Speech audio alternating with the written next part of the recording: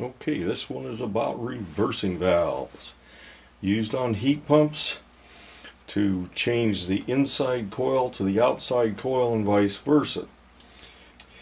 We're going to take a look at the inside of this thing and see if we can figure out how it works. Okay, this top port here, that's discharge. That comes straight off the compressor. It's always discharge. This is always suction to the compressor. These two ports here, depending on where the slide is, will either go to the outdoor coil or the indoor coil. And they will actually direct this flow here or here. And they will direct this flow here or here. And the solenoid actually just switches the pressures. Let's take a look at the other side of this thing. Probably fall apart now. Okay, there's your solenoid, where your solenoid would mount. It slides right on here, and it moves a very small valve inside here when it's energized, and it takes low pressure from here. Remember I said this was suction, and it takes high pressure from here, and it switches which way the high and low pressures go. Now they can switch it so that high pressure goes here and low pressure goes here, or switch it around. So let's take a look at what's inside it.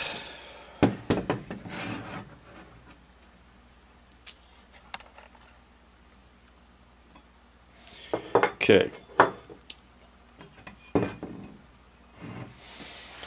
Now, here's what we've got inside here. This slide moves back and forth. When there's a high pressure on this side from that little tube, then it pushes this way, this plunger this way, and the low pressure side allows it to come over that way. And then when it's reversed, then the pressure comes the other way. These are the seals here that seal off between here and here. Now you can see this is a little sort of a U-shaped thing here, and when it's in this position, this suction, which is right there, goes up through here and out here. When it shifts, then the suction right here to here. So you can see how that actually reverses. Now what we haven't talked about is how this discharge line here reverses.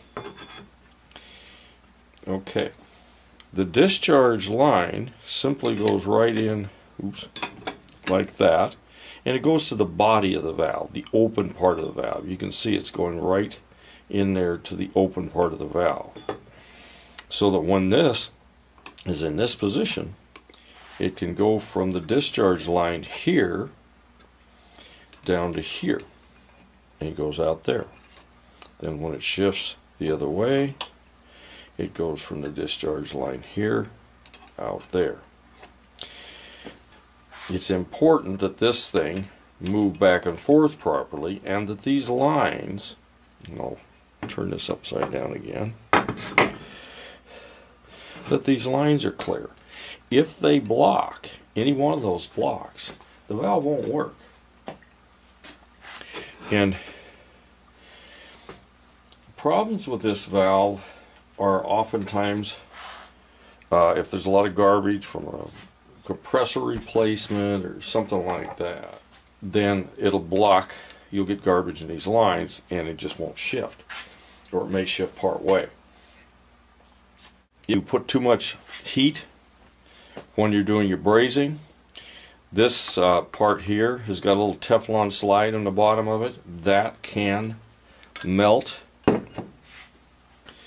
And of course this is made of plastic, so it can melt. These seals here could go bad. That can also go bad if there's garbage in the system. I'm going to give you a little closer view these things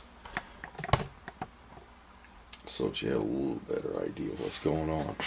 Okay, so these things could get overheated when the brazing's done, and certainly when you're installing this, if you tweak these valves at all, you could damage the surface under here. Now it's pretty heavy. They may put a big copper bar in there for this to slide on, so it's hard to do that.